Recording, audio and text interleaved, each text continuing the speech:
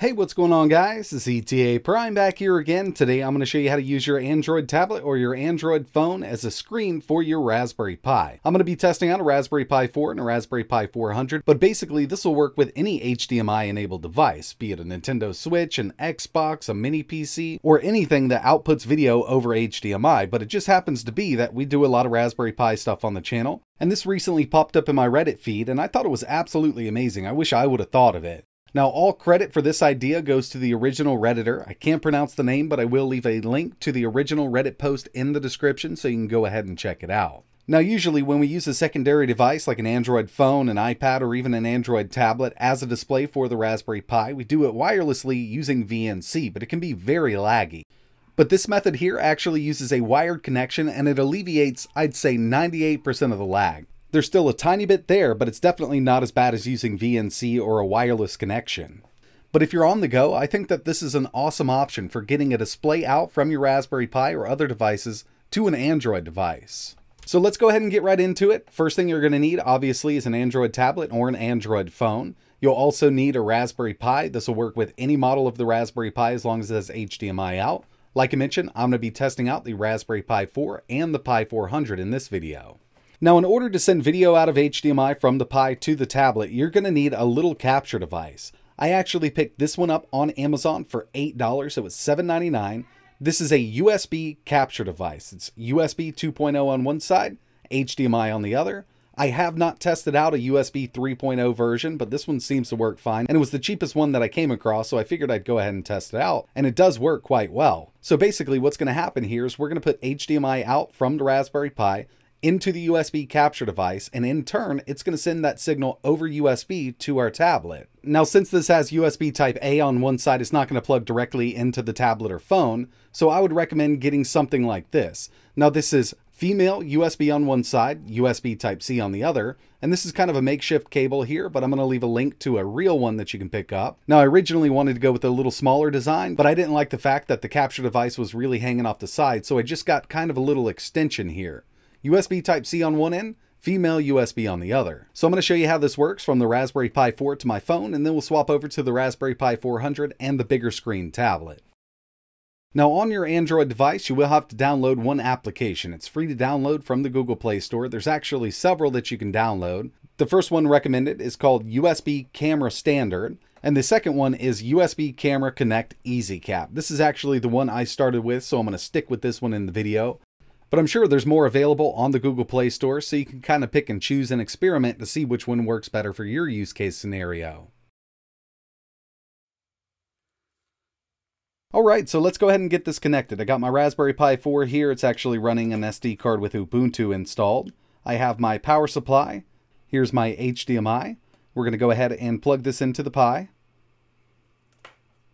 So just go to one of the micro HDMI ports on the Pi. We're going to take the other end and plug it right into that USB capture card. Now make sure you have the app you've chosen installed on your Android device, and we'll just plug this directly into the phone. On the initial plug-in, it might prompt you to allow access to that USB capture card. And since my app's already installed, it auto-launched, but we'll go ahead and start it up. So we're ready to power up the Pi, and this will work when the Pi is already powered up. I'm just going to go ahead and plug in power here, give it a little time to boot up. But just to show you that we are getting video out, we have our Pi boot screen. It's going to give us the rainbow logo, and it's going to boot right into Ubuntu. It's going to take a few seconds for this Pi to boot up, so while that's going, I'll go ahead and plug in my USB mouse, just so I can control the Raspberry Pi on the screen. Because when it's hooked up this way, we're not going to be able to access the touch screen on our Android device to control the Raspberry Pi. You will still need a keyboard and mouse hooked up to control the operating system on your Pi. I kind of wish that it would work, but the way it's hooked up right now, we're just basically sending HDMI video into the phone over that USB capture card. And just to give you a look here, I'll pull that HDMI cable over. We're just plugged right in from the Pi to that USB adapter right into the phone. And once everything's booted up, we'll be able to use our Android device as a display for a Raspberry Pi 4. And this is hot swappable, so if your Raspberry Pi was already running, you can just go ahead and plug it right in. And if you don't allow access all the time, it'll always prompt you to allow access to that USB device. I just choose allow all the time, so every time I plug it in, it'll come right up. And with the app I'm using here, EasyCap, as long as it's running in the background, as soon as I plug any kind of HDMI signal into the phone or tablet, it'll bring it right up on screen. Now personally, with the desktop operating system like I'm running on the Pi now, I think a phone is a bit too small, so I definitely would recommend using something a little bigger. Even the new Amazon Fire HD8 and the HD8 Plus will work with this. They're pretty cheap on Amazon and they have a USB Type-C interface. And that way you don't have to work with a small screen like this. You can get an 8-inch screen, or you could even go with the Amazon Fire HD10, which has that 10-inch screen on it. Looks pretty good when it's connected. Alright, so moving over to the Raspberry Pi 400 and the bigger screen. I have power into the Raspberry Pi 400. I got my HDMI plugged in. It's actually all booted up and ready to go. I'm just going to plug this directly into the USB Type-C port on the tablet itself. I'll start the app that I chose to use, and there we have it. And now I can use my tablet as a monitor for my Raspberry Pi 4 when I'm on the go. And it does support sound, so I'm going to go over here to a YouTube video and I'll show you that sound is working through the tablet speaker over HDMI. So it's not just a video signal, we also have audio over HDMI to this Android device.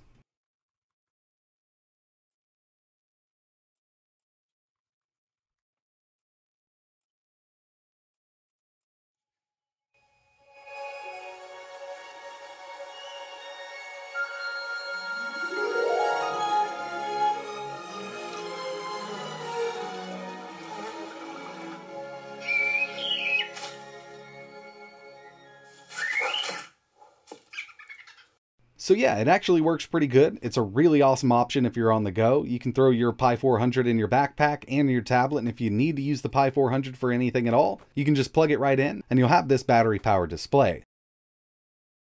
Alright, so with the app that I'm using, there's a couple settings I like to change here, because when you initially plug this in, you're going to be at a lower resolution and it's not going to fill the screen. So basically, from the main menu or from the main screen here, we're just going to head over to Settings, Size, and change it to 1920 by 1080. Otherwise, straight out of the box, it'll look something like this.